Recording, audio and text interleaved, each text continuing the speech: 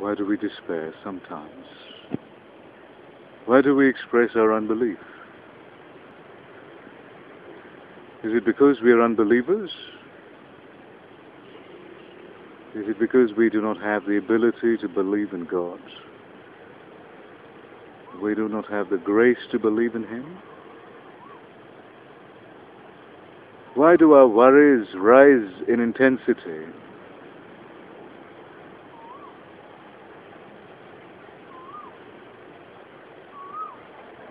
Why do we sing a negative song?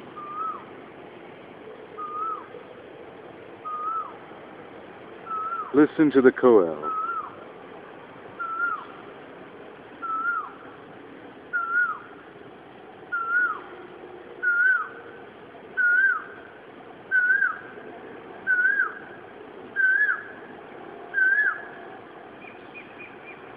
As her song rises in intensity, our worries also rise in intensity.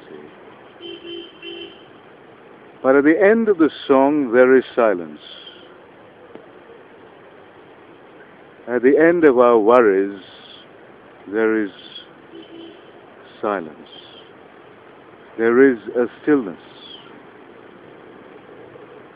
In that stillness, we understand that we are helpless, that we are in the presence of an all-powerful God who can and will do anything.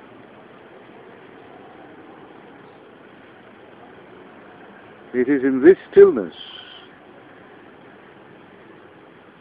that we finally realize who we are and what He is to us.